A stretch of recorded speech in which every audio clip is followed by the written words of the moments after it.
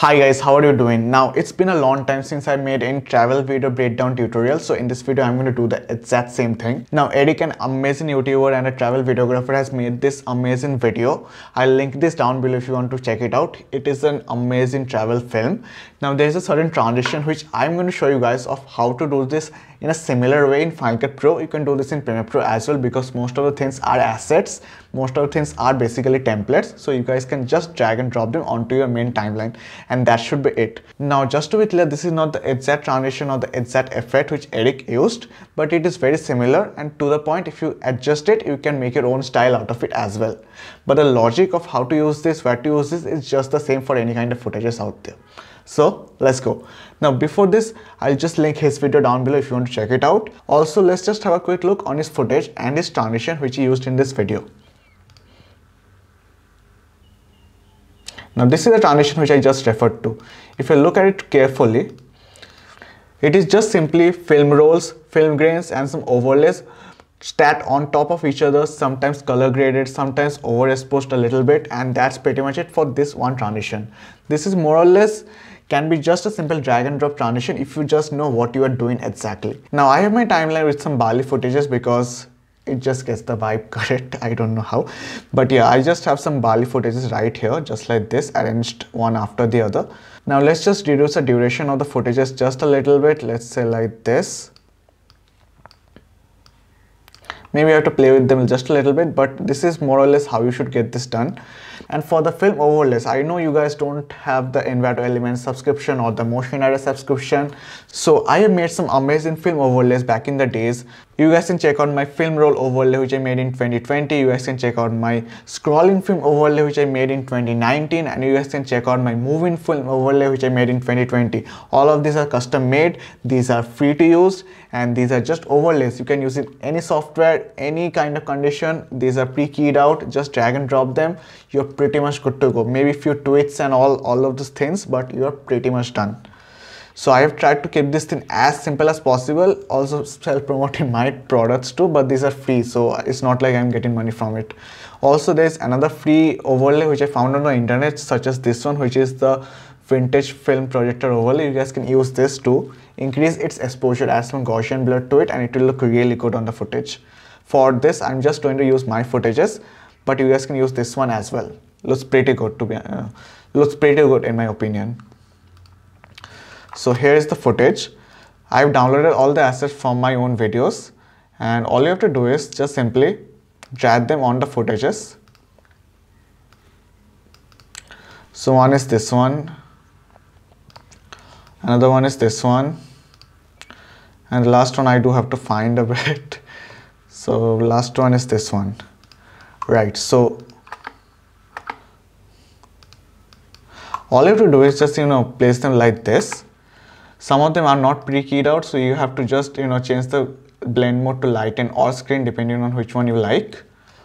Let's use this one to change the blend mode to lighten or screen, whichever you like. Again, this is just total customizable thing, and you guys can play with it as much as you like. Now here I've arranged all the overlays stacked one after the other. Now the simple thing is, it is pretty much done if you look at this. Let's say this is my transition point. I'll put a marker here and make sure the transition point ends in such a position where the picture changes to the next particular clip, just like this.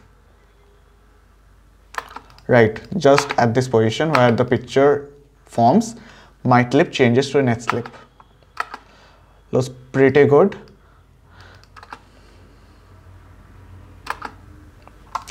Now this one clip, I'll also duplicate it in this position so that it looks good. So in this position, I like this particular overlay, but I want it to be a little bit more blurry, a little bit more overexposed. So just go to the blur portion, such as here, and just drag the Gaussian blur filter right here. Reduce its intensity just like this. Increase its exposure just like this, and it looks pretty good. Right, and in this position where it says picture, if you want, you can just expose the portion just like this and increase the exposure. Add a little bit of a Gaussian blur just like this. Reduce this intensity because it's right.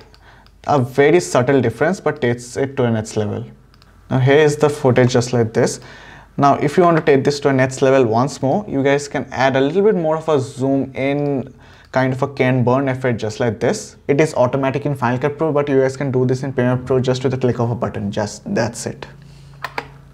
So this is how you do it. It is very simple to use. It is very easy to do. All of these are free of cost. Now if you want to just make it like Erik's, let's go to this portion once more. You know, here you can see one overlay if you play it slow.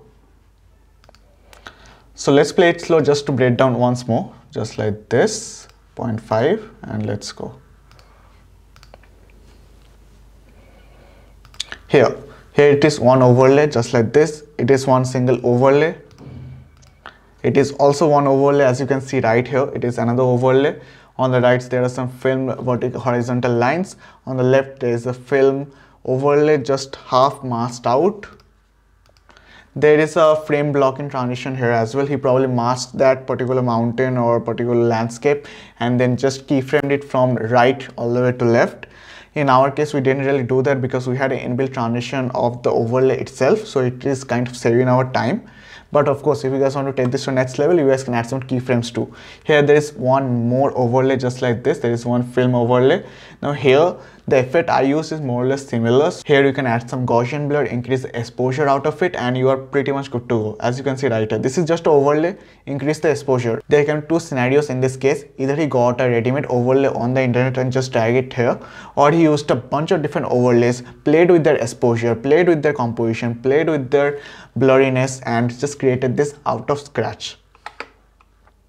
And here is the net slip. So that was the moving overlay from right all the way to left, and he just transitioned to net slip. Now if you want to make a similar one, you guys can search a film overlay on the internet, just take a JPG out of it, animate the footage as you like, and you can do that. But in my case, I have some ready-made transitions, I have some ready-made overlays, can save you guys a lot of time.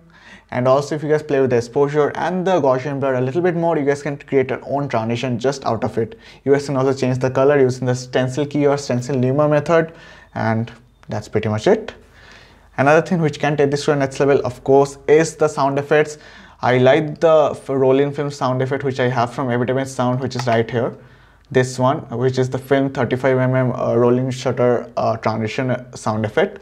This is from Epidemic Sound. You guys can get this from the internet as well. Also, you guys can search some film glitch sound effects too. Put it right here. Put some foley sounds, some background sounds, some landscape sounds such as bird chirping. Here it's like, here it's a rice field, so it can be wind.